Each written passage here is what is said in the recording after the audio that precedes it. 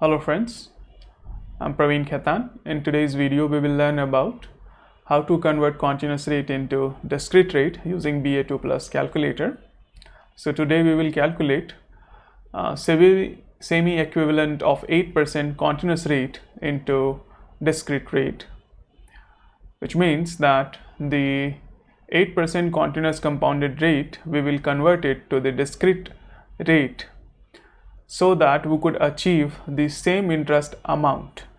So interest amount of 8% continuous rate and the interest amount of discrete rate should be same. Okay, so we have to have little higher discrete rate so that the amount of 8% continuous rate and the discrete rate matches. So for that we can simply convert that using this formula. So we are using the discrete rate equals to RM, here is discrete rate, equals to the frequency or number of times compounded per year, and then we multiply it with the exponential raised to the power continuous rate of compounding divided by frequency or number of times per year compounded minus 1. So if we solve it, we get the value that is 8.162%. Now, how do we use it? Using a financial calculator. So you have to follow these steps. So let's do it on financial calculator.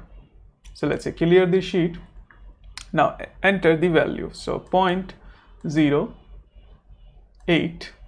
Now divided it with 2. Sorry, it has not taken. So I'm going to divide this thing with 2, and then what we do is press the second key. So you can see second written here, and then the log normal key, ln key.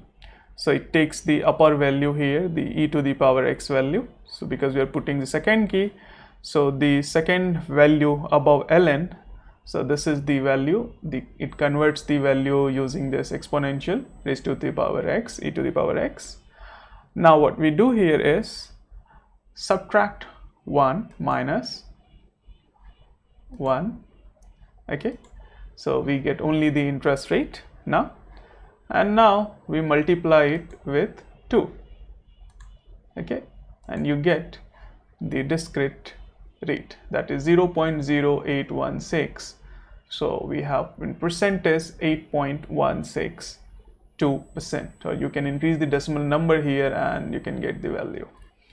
So fine, this is how we convert continuous rate into discrete rate.